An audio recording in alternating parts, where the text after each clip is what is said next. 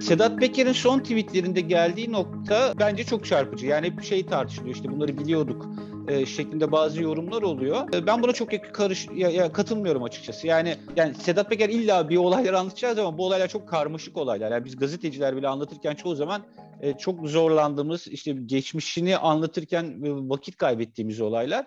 O da bir geçmiş değerlendirmesi yapıyor ve o örneğin bizim Baronlar Savaşı kitabında evet var. Yani ortak pek çok olayı Sedat Peker'de değiniyor. Ama Sedat Peker'in her zaman yaptığı, yani aslında kendi tweetlerinde de video yayınlarında da o bilinen hikayelerin üzerine her zaman yeni bilgiler ekliyor. Bu bilgiler de bizim için değerli. Bu bilgiler ne bu bölümde bu bize katan, yani yeni katılan bilgiler neler? Birincisi Burhan Kuzu'danla biz Zindaşti'nin hikayesini biliyoruz. Yani Zindaşti'nin tahliye edilmesiyle ilgili Burhan Kuzu'nun faaliyetlerini biliyoruz. O bundan sonraki süreçle de ilgili bize bilgiler veriyor. Ama izleyicilerimiz için çok kısacık özetlemem gerekirse şöyle bir durum söz konusu. Yunanistan'da 2014 yılında, Haziran 2014'te 2,1 ton bir uyuşturucu yakalandı. İddiaya göre bu uyuşturucunun bir miktarı Zindaşti'nin, bir miktarı da Orhan Ünal'ındı. Ve bu iki isim o uyuşturucu yakalandıktan sonra birbirlerine düştüler ve çok büyük bir Baronlar Savaşı, bizim de kitapta anlattığımız Baronlar Savaşı başladı. Çok sayıda cinayet işlendi dünyanın farklı bölgelerinde ve Türkiye'de. Bu cinayetleri işlenirken bunu belgeleriyle ortaya koyduk ki Zindaşti ekibi bazı polisleri, hatta bu konuda iddianame de var, bazı polisleri kendi adına kullanıyor ve Orhan Ünal hakkında soruşturmalar yürüttürüyor. Bununla ilgili çabası var. Orhan Ünal'ın da yine onun Ünal'larında, yani Orhan Ünal ve kardeşi İlhan Ünal'ın da bağlı olduğu polisler var, bazı polisler var. Onlar da Zindaşti hakkında soruşturmalara yön veriyorlar. İddia bu. İddiaya göre böyle gelişiyor olaylar. Ve biz bu sayede de birbirleri hakkındaki bu savaş sayesinde pek çok bilgiyle bu uyuşturucu baronları olduğu iddia edilen kişilerin savaşı hakkında pek çok bilgi edindik. Bu süreçte Orhan Ünal 4 yıl boyunca Zindaşti'nin kızının öldüğü, aslında Zindaşti'nin hedefi alındı ama kızının öldüğü olayla ilgili azmettirici olarak yargılandı ve beraat etti 4 yılın sonunda. O sırada bu duruşmada, yani bu davada mahkeme sürekli olarak Zindaşti hakkındaki soruşturmanın belgelerini istiyordu savcılıktan. Ve bu savcılık bu belgeleri vermiyordu. Gizli soruşturma. Hakim de diyordu ki, yani mahkeme başkanı, bu duruşma tutanaklarının hepsinde yazılı. Ben inceleyeceğim sadece. Bana gönderin yine de bu. Çünkü davamızla doğrudan ilgili diyordu. Ama gönderilmiyordu. Bir gün Orhan Ünal, cezaevinde kalan Orhan Ünal, yaklaşık 7.000 belgeden oluşan Zindaşti hakkındaki soruşturma belgelerini, yani gizli soruşturma belgelerini mahkemeye sundu. O aşamadan itibaren olay değişti. Artık böyle gizli soruşturma belgelerinin de satıldığı, yani kirliliğin her tarafa yayıldığı bir tablo ortaya çıktı. Bunun üzerine Zindaşti hakkında bir operasyon da yapıldı. Yani o Orhan Ünal'ın sunduğu belgelerden çok kısa süre sonra Zindaşti'ye operasyon yapıldı ve Zindaşti tutuklandı. Suçlamalar çok büyük suçlamalardı tabii. Yani uyuşturucu kaçakçılığı da var. İşte örneğin 2017'de Maslak'ta Gem TV'nin sahibi muhalif bir İranlı, onun öldürülmesi olayı da var ki o olayla ilgili İran istihbaratı ile, İran devleti ile ilişkilendiriliyor Zindaşti. Onun dışında böyle çok sayıda suç var. Ve o öyle tutuklanan birinin, yani böyle bir suçlamayla tutuklanan birinin tahliye olması da çok zor tabii. Ama 6 ay sonra tahliye oldu. Bu ülke tarihinde gerçekten de büyük bir yargı skandalıydı. Yani Zindaşti'nin tahliye olması ya çok çok büyük bir yargı skandalıydı gerçekten. Ama araştırıldığında bu olay ilk Fatih Altaylı yazdı. Fatih Altaylı dedi ki Burhan Kuzu devreye girdi. Hakim Cevdet Özcan'a, yani tutukluluğu inceleyen hakime baskı yaptı ve o nedenle Zindaşti serbest kaldı dedi. Çünkü Zindaşti bir de akşam 8'de karar veriliyor. İtirazla bir tahliyenin önüne geçilmesin diye cezaevinden çıkıyor. Sonra itiraz ediliyor ve kayıplara karışmış oluyor. Şimdi tabii bu büyük olayın buraya kadar gelen bir olayı arkasındaki tabloyu çiziyor aslında Sedat Peker ilk olarak. O da tablo şu. Yani Burhan Kuzu bir Cumhurbaşkanı danışmanı. Aynı zamanda Cumhurbaşkanlığı Hukuk Politikaları Kurulu üyesi. Burhan Kuzu gibi çok sayıda danışman, çok sayıda kurul üyesi var. Ve biz bu yeni sistemde bunların ne iş yaptığını gerçekten bilmiyoruz. Ve pek çok örnekle karşılaşıyoruz ki bu kişiler iş takibi yapıyorlar. Yasa dışı bir şekilde müdahalelerde bulunuyorlar. Örneğin Sezgin Baran Korkmaz olayında da Korkmaz Karaca'nın, yine Cumhurbaşkanı Ekonomi Politikaları Kurulu üyesinin Sezgin Baran Korkmaz'la bağlantısı onun verdiği arabayı kullanması. Yani bunun gibi çok örnek var. Şimdi Burhan Kuzu da, yani Sedat Peker de diyor ki bu sisteminizin nasıl çöktüğünü gösteriyor. Bu çökmüş bir sistem, bakın Burhan Kuzu nelerle uğraştı diyor. Ve haklı. Burhan Kuzu'nun şimdi bu olaylardan şunlar ortaya çıktı. Yani hakim şu an rüşvet aldığı iddiasıyla yargılanıyor, Cevdet Özcan. Burhan Kuzu'nun kendisini arayıp baskı yaptığını kabul etti.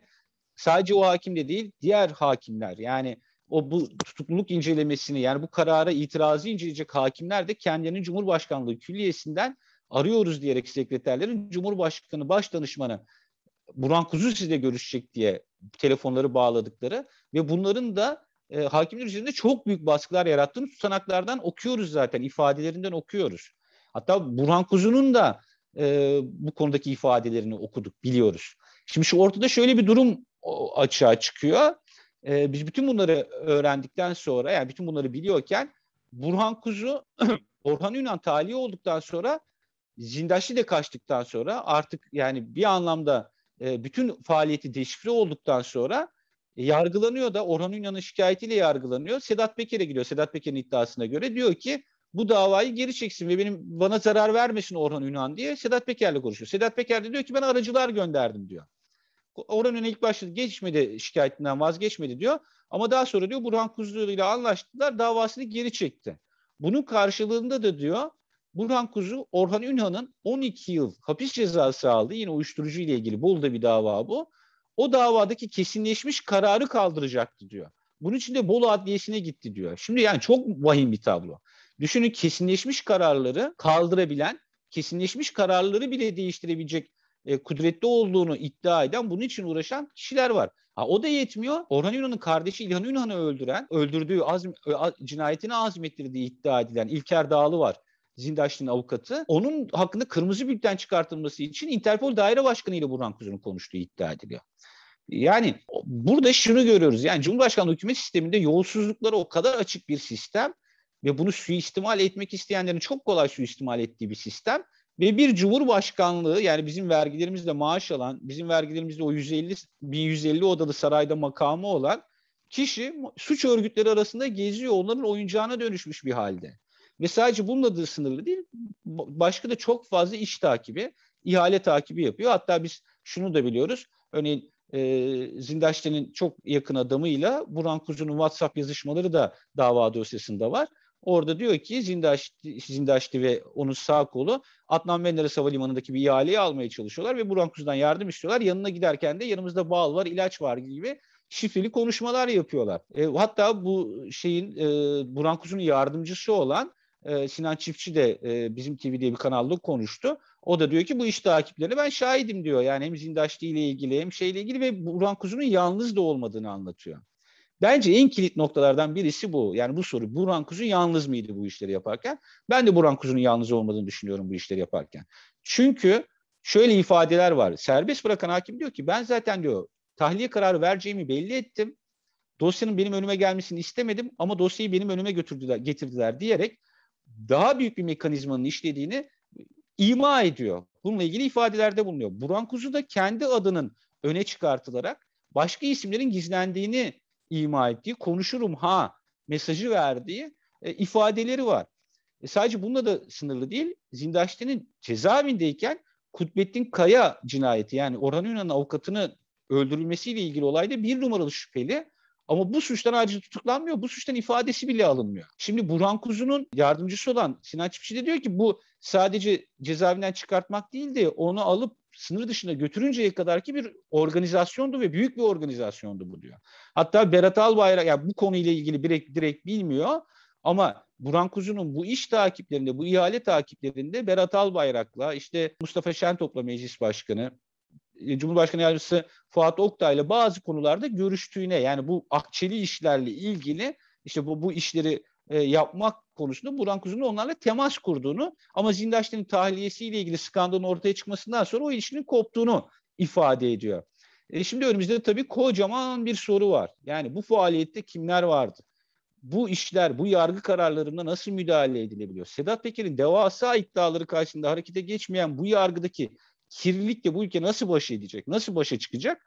Bu soruların yanıtlarını aramamız gerekiyor. Yani bu soruları ısrarlı bir şekilde sormamız gerekiyor. Aynı zamanda Sedat Peker'in tweetlerinde Adli Tıp Kurumu ile ilgili çok vahim iddialar var. Adli Tıp Kurumu bir yargılamanın temelini oluşturan yerlerden, birimlerden biri. Çünkü Adli Tıp Kurumu'ndaki bir inceleme mahkeme tutanağına geldiği anda ona göre karar verir hakim. Yani o derece önemlidir. Örneğin birinin akıl sağlığı yok diye bir karar gelir, adam 10 kişi öldürse beraat yani ceza almaz ya da işte bir cinayetle ilgili bir parmak izi her şeyi değiştirebilir. Şimdi burada yani ve ki bu WhatsApp yazışmalarıyla ortaya koyuyor bunu Sedat Peker. Burhan Kuzu'dan ricada bulunuluyor. Burhan Kuzu da doğrudan şeyi söylüyor. Yani yazıyor, ya hallederiz şeklinde yazışmalar oluyor ve bunun para karşılığı yapıldığı da anlaşılıyor. Ve yine Sinan Çiftçi'nin katıldığı röportajda söylediğine göre o rapor gerçekten de değişiyor. Yani bunu da başarıyorlar. Şimdi böyle bir durumda zaten yargımız yok. Harekete geçmeyen bir yargı var. Bir de Adli Tıp Kurumu'nda böyle raporlar parayla düzenleniyorsa vay ki bu ülkenin haline, vay ki yargının eline düşecek insanların, adalet arayan insanların haline deriz. Yani başka diyecek gerçekten bir şey kalmaz.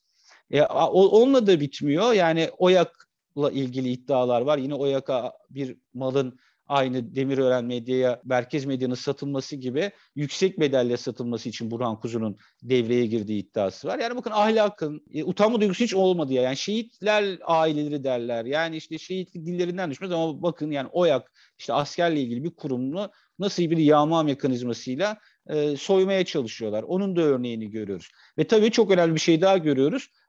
Eski İran Cumhurbaşkanı Rafsanjani'nin bir akrabasının konteynerle para getirdiği İskenderun limanına ve bu paranın kayıt dışı olan bu paranın piyasaya sürülmesi için yani Burhan Kuzu Sedat Peker'den yardım istiyor.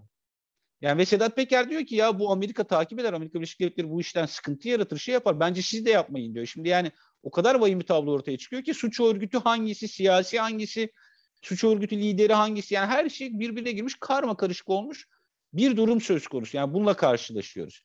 Ve bütünlüklü tabloya baktığımızda da yolsuzluğun, suç örgütleriyle işbirliğinin, mafyanın devletleştiğinin birçok deliliyle karşı karşıya kalıyoruz. Tabii dediğim gibi aynı zamanda devamı gelmesi gereken, soruşturulması gereken, Burhan Kuzu ile birlikte bu faaliyetlerde bulunanların kimler olduğunun aydınlatılması gereken bir süreçle karşı karşıyayız. Ve bütün bunları yaşadıktan sonra bazı insanlarda gerçekten umutsuzluk oluyor. İnsanlar diyor ki yani her şey ortaya çıkıyor ama işte harekete geçmiyorlar, duymazdan geliyorlar, bir şey değişmiyor diye düşünüyorlar. Ben buna hiç katılmıyorum. En temel nokta gerçeğin ortaya çıkmasıdır. Gerçek ortaya çıktıktan sonra gerçek sabırlıdır. Çünkü gerçek çok istikrarlıdır, çok tutarlıdır. Yani yalan gibi değildir. Yalanı söylerler 5 gün sonra, 10 gün sonra, yani ne kadar süre sonra o yalan tutarlı olmadığı için, istikrarlı olmadığı için onun zaten yalan olduğu bir şekilde anlaşılabilecek teyit ediyor. Yani elekler vardı. O eleklerden geçirirsiniz ve gerçeğe ulaşırsınız. Şimdi en önemlisi bizim gazeteciler açısından da bu gerçeklere, bu çok önemli gerçeklere ulaşmamız. Biz bunlara ulaştıktan sonra belki hemen olmayacak, hemen bir şeyler değişmeyecek. Ama ülkenin temiz bir ülkeye dönüşmesi, yani temiz bir toplumun, temiz bir ülkenin oluşabilmesi için bu gerçeklerle yüzleşiyor olmamız, bu gerçekleri öğreniyor olmamız çok çok önemli. En temel noktalardan biri bu. Bir de gerçekten artık şundan vazgeçmek, biz bunları biliyorduk, halinden vazgeçmek gerekiyor. Yani neyi biliyorduk? Yani Kutlu Adalı cinayetine Sedat Peker'in kardeşini tetikçi olarak gönderdiğini biliyorduk? Bagajlarda Kalaşnikovların AKP gençlik kolları tarafından taşındığını mı biliyorduk?